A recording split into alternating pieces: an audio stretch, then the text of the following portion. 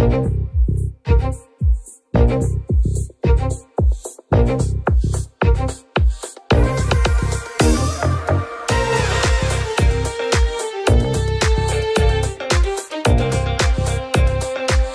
to Super Entrepreneurs Podcast. Today we have with us RT Custer. How are you, RT?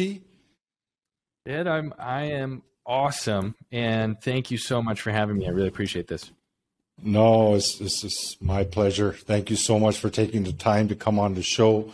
I'm super excited to talk to you and learn a lot. And for our audience, obviously, is going to learn a lot. We always like to kind of allow the guests to take the stage in your own words, do an introduction, and we'll take it from there. I am happy to. So my name is RT Custer. I am a multi-passionate entrepreneur. I have lots of different things going on. Primarily is Vortic Watch Company. It's vorticwatches.com, VORTIC watches.com. And we take antique American pocket watches and turn them into one-of-a-kind wristwatches. That's my primary business. I'm standing in that building. We got 8,400 square feet here in Fort Collins, Colorado. Wow. We manufacture the watches in this building. We try to do as much in-house as we can. And running a watch company, and we can get into this, it's kind of like I have this manufacturing facility here, but in watches, in luxury goods, because our product is $3,000 to $10,000 USD per piece. That's a luxury product. It's all marketing. My role is marketing. And so a few years ago, right in the beginning of the pandemic, I couldn't find a good marketing agency that wanted to go all in and do the stuff that I wanted to do. And so I built my own. And I realized through building a marketing agency that I didn't really want to run a marketing agency.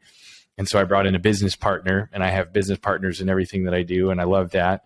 And that agency is called Carter and Custer Agency, and my role for that is kind of top of funnel business development, and I focus on running our mastermind program, which is called Fast Foundation. So those are my things. I run a wristwatch manufacturing company here in Colorado, and I run a mastermind company helping other entrepreneurs try to do the same thing and build companies like mine.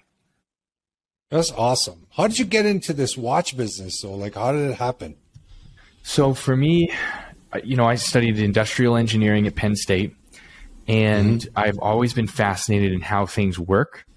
And my business partner, Tyler, and I were playing golf one day back in college, and we had a ton of ideas around watches, and we were trying to figure out how they work and where they come from, where they're made, all that kind of stuff. It just kind of took us down this rabbit hole of I wonder if we should start a watch company, and I wonder if we should at least try to make a watch. And we decided that if we were going to manufacture a wristwatch as part of this new business plan we came up with, we wanted to make as much of it in America as possible. This was 2011 when we had the idea. And American made has obviously always been talked about, but from a marketing standpoint, that time frame, it was really hot. Everyone was talking about made in USA, reshoring, onshoring, all that kind of stuff.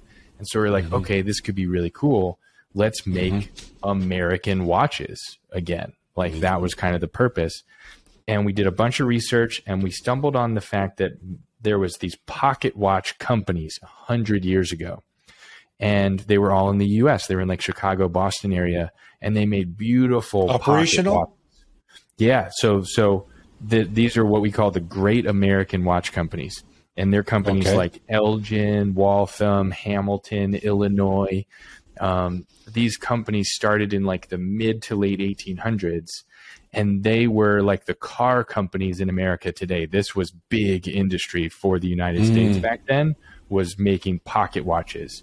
And that's what started the westward expansion and industrialization, because on the railroads, you need to have a pocket watch. The engineers all had pocket watches on the railroads to know if they were on time and where they were going, and to call it all that stuff. All the conductors had them too.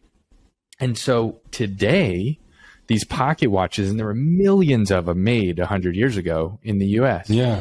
But today they're scrapped by pawn shops for gold and silver of the outside case, leaving the inside of the pocket watch basically trash. And we realized if we took the inside of the pocket watch and restored it and refurbished it and rebuilt it, and then manufactured the outside of the pocket watch, the case and the crown, all the other stuff, we could have 100% made in USA product. And that we put that idea on Kickstarter. We called it the American Artisan Series in 2014. And we've sold every watch we've made since. Yeah, just amazing. Had a lucky, good idea, I think. That's great. And do you get custom orders as well? Yeah. So our business model totally look for a white face, a specific design or specific idea that maybe a grandfather had of a watch, to make something custom. 100%. So we get all kinds of requests for that. And our business model is fairly straightforward. The first and the most fun way to work with us is if you have a family heirloom pocket watch, like something that, your grandfather or grandmother or great grandparents had 100 years ago, we can turn that pocket watch, as long as it's American made and it's, meets a couple other criteria, we can turn that pocket watch into a wristwatch as a service. And we're the only company that does that. And the only thing you have to do is Google search, convert your watch. And that's what we do. We convert the pocket watch into a wristwatch. And we love that. We get 5 or 6 requests for that service a week. And we try to narrow it down and focus on the right ones and restore those family heirlooms. So that's one thing that we do. And then we also, there's a lot of people that don't have a family heirloom. So they're just like, yeah, but I want one of your watches. It's really cool. And so we have what we call the watch of the day. And every single day, we create one new one-of-a-kind wristwatch that gets posted on vortecwatches.com and Vortec Watches Instagram. And at 12 noon Mountain Time, it's listed at a certain price, and when it's sold, it's gone. That's it. It's one watch. Amazing. That's awesome. And we love that. It's super fun. People come back every day and check it out, and then find the one that they want. And that's the second way to work with us. And then the third way is what I have on my wrist. It's called the military edition. This pocket watch was flown on the B bombers in World War II. It was called the Master Navigator's Watch. All the navigators on B-29s had one of these. And we make 50 of them a year, and they come out on Veterans Day, which is November 11th. And so that's our limited edition, if you will. So this is a very unique niche. Right. We're like a niche inside a niche. It's the watch industry is already fairly small. Yep. And then the American watch industry is almost non-existent. There's a handful of companies like ours that make watches in the US. And then we're taking pocket watches and turning them into wristwatches. We call it preserving American history, one watch at a time. And so it's a small business, but man, is it fun. Doesn't sound small, my friend. I appreciate it. That's it's an incredible idea, concept. Do you think that this came from that brainstorming between you and your friend, or is there some kind of was there underlying passion in entrepreneurship to create something unique from before that? Yeah, that's a fantastic question. I mean, literally, the concept was born out of a conversation on the golf course with Tyler. That's it. But he and I come from an entrepreneurial background. His family and his dad runs a mechanic shop in Pennsylvania, and they've been fixing people's cars and keeping people on the road for decades. And, Tyler's just grown up around that kind of energy. And then my great grandfather started a Christmas tree farm also in Pennsylvania in 1941. And I was the 4th generation of that farm.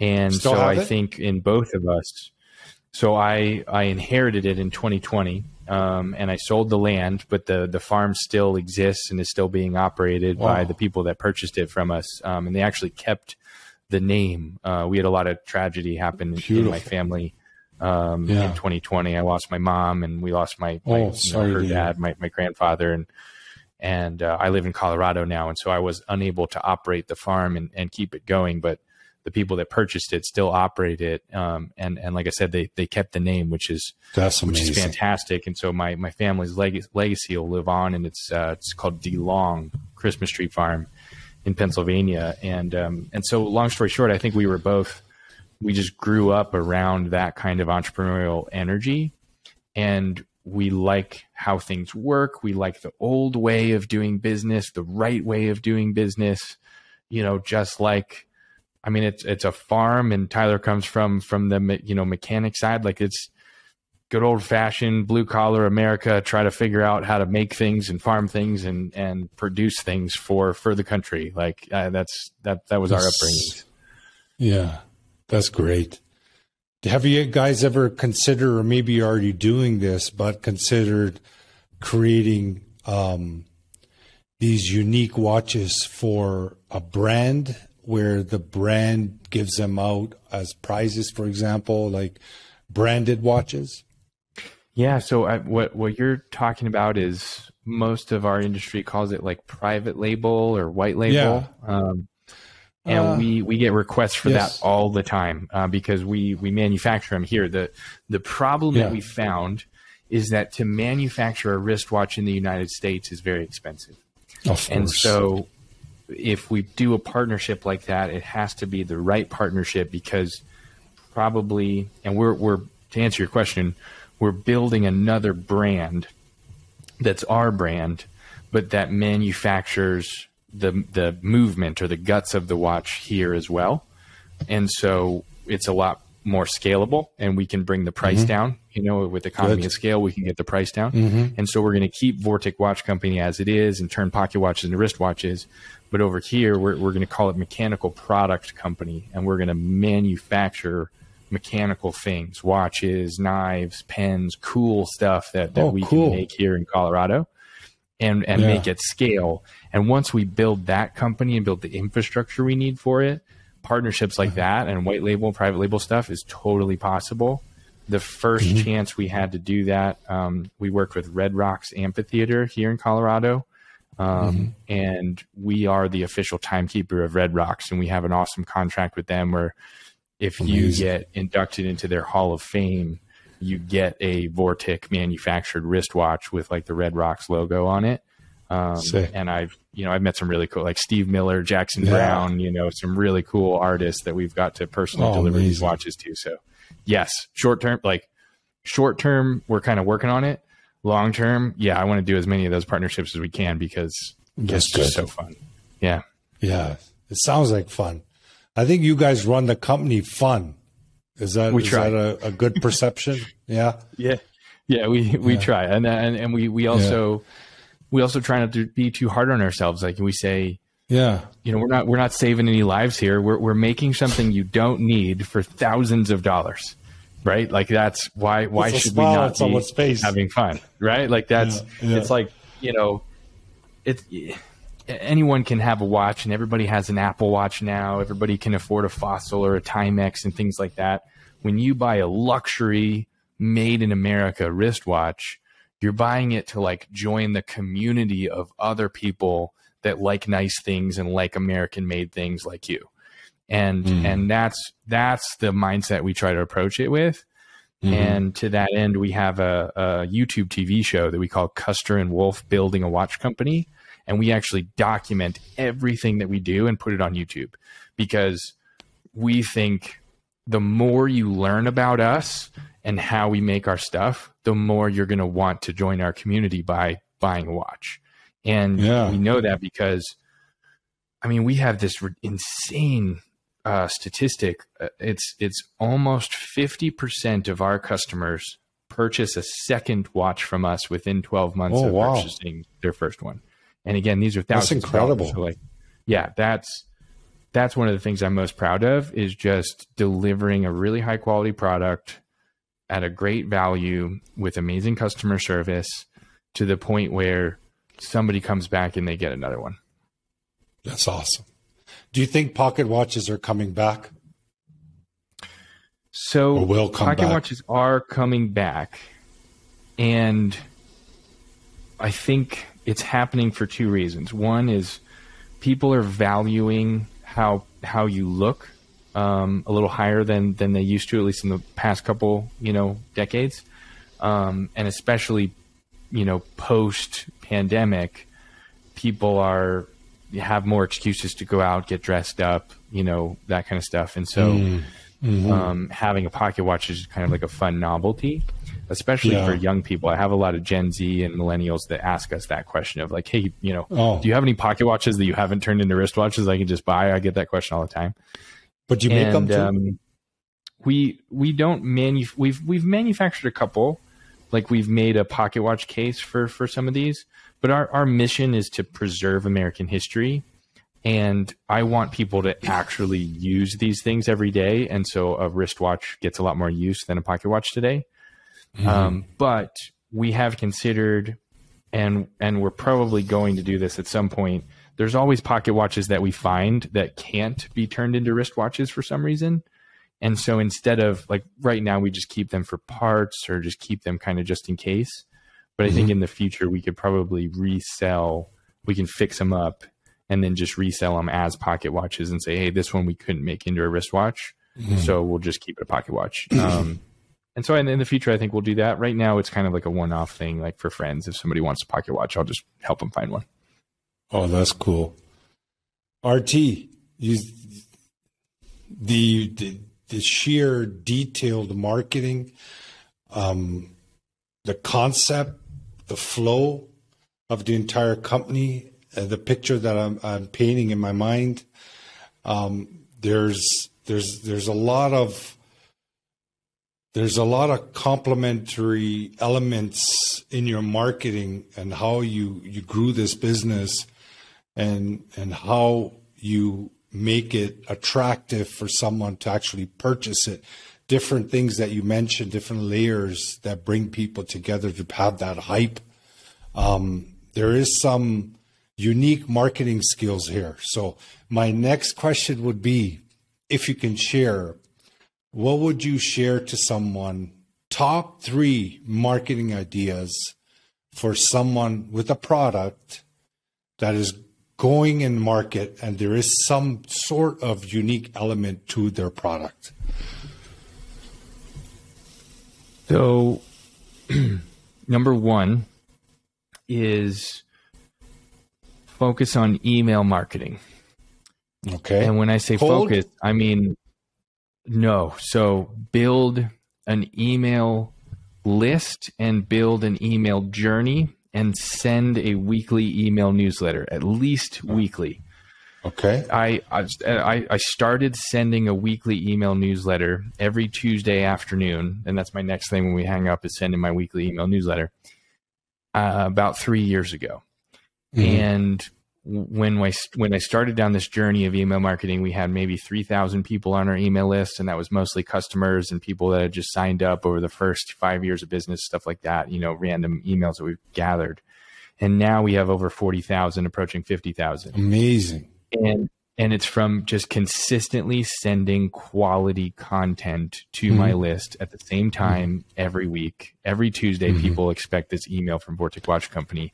And it's one of the things that I personally still do. Even though we have 10 people in this building now, I personally write this email every week because it's that important.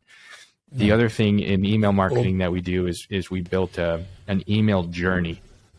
And I actually made a YouTube video about this that I think is going to come out in a couple weeks on the Custer and Wolf channel.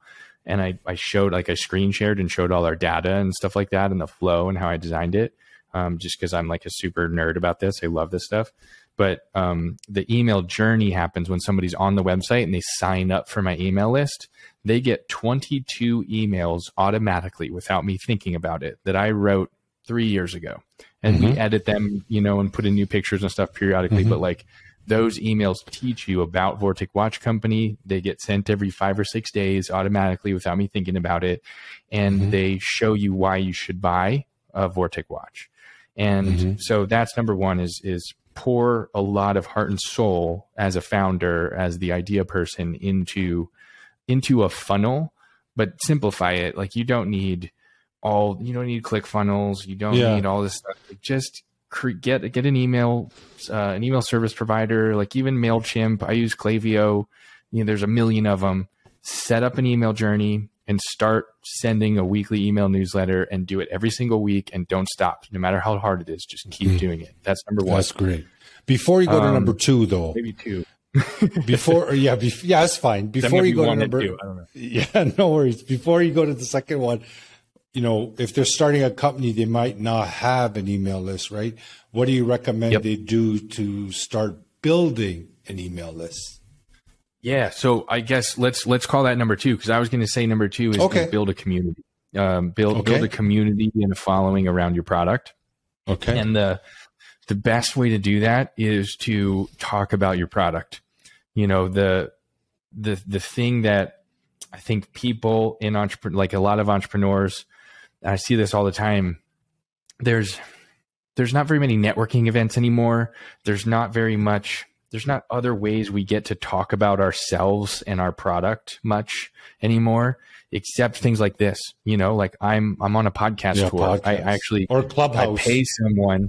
Exactly. I pay someone to go find me people like you that hopefully might interview me and flood the internet with my voice, spreading good news that Vortic Watch Company exists and you should come by it. Like I am a preacher at this point, just trying to tell people about my company. Never stop talking about your company and being positive about it. And you can be negative in private. If you have a mastermind group of other entrepreneurs or you have a couple friends that are entrepreneurs and you can share the shitty things and the hard things, share that. But like when you're talking in public, and it doesn't have to be podcasts, you can get interviewed on YouTube shows, anywhere that more than one human is going to hear you, talk about it, and then have a call to action. I mean, we just spent the last 5 minutes talking about email marketing and funnels, all that stuff. Hopefully, when people are listening to this, they go to vorticwatches.com, they hop on the email list so they can see what I'm talking about. Now I just got a bunch of subscribers. I'm building my community, right? Yes. The only way you can foster and build a community is if you're always talking about it. Never shut up about your business. Like be annoying, right? That's how you grow the email list. That's how you grow the social following. Exactly. 100%. Yeah. So that's number 2. For me, I can relate to that, RT. Sorry, but for me, like the same thing is that I continuously just online, if either post or podcast interviews or whatever it is, I'm always on it. But it's coming from my heart, like it just comes out because I want to share it, right? Yeah. So that passion is so important. You have that as well. Like when you do this, there's a drive behind you. It's not that you mentioned that being negative or positive. It's you just feel so positive about your brand, right? So you're talking about it, you're sharing all the time. It's coming from your heart. People see that, right? And they resonate and they want to be around it. And I can't tell you how many times I've done the elevator pitch. Vortic Watch Company salvages and restores antique American pocket watches and turns them into one-of-a-kind wristwatches, preserving American history, one watch at a time. I've said that 10,000 times, but that's, and still to this day, people send me a LinkedIn message or an email and they're just like, I love watches. I love American history. I love manufacturing. And you've been around since 2014 and I still haven't heard of you until today. What am I doing wrong? And I'm like, what am I doing wrong? Yeah. I'm telling everyone, come on, So you've got to keep going. People don't know you exist, and so that's excellent. That's definitely number 2. That's good. I mean, for sake of time, because this is fun, I love this question. Number 3 is know your numbers. Let's talk about money. So if you have a product, because you said like ideas for people that have a physical product, right? You want to sell a physical product online. These are probably people that are building a Shopify store or selling something on Amazon, something like that. No, you have to know your numbers. How much are you selling it for? Top line revenue. What is the cost of goods sold? How all the numbers, everything that goes into it, packaging, shipping, logistics, fulfillment, everything. All that stuff, the cost to manufacture, you have to know those numbers. And then you have to know how much it costs to get a customer from a marketing standpoint. That's in between. So if revenue's up here, your cost of goods, what's in between, a lot of people call it overhead, but overhead is not descriptive enough. You have to know how much does it cost in marketing? How much is advertising different than marketing? And yes, those two things are different. Marketing is very different than advertising. And if you don't know that, dive into the numbers, ask somebody like me, if you can see their P&L or their profit and loss and look at that profit and loss analysis, that sheet, look at the balance sheet as well. Those are the two documents you have to know as an entrepreneur. You have to know every single line item on what those two things are, or you've lost. So know your numbers, know where they come from, and make sure that the bottom line, when somebody says the bottom line, that's the last line on that profit and loss statement, that has to be positive. It has to be black, not red. If that line is positive, that means you're profitable, which means you have a sustainable business, which means you get to do all the other things that we just talked about. Yeah, excellent. Love it, RT. Great insight, great information. You added so much value to our network. We always like to ask our guests, what's their inner superpower that got them to this point today? Oh, gosh, I love that question. Thank you. Shad, I think my superpower are you familiar with human design? It's like this cool, a lot of people talk about it when they talk about Enneagram and things like that. It's like this psychological concept of human design. There's a bunch of memes about it of like, if she asks you where and what time you were born, run for the hills, because she's trying to figure out your human design. It's like this really funny thing. Okay. Human design is this concept of like, what were we born to do? Purpose. And what is your purpose?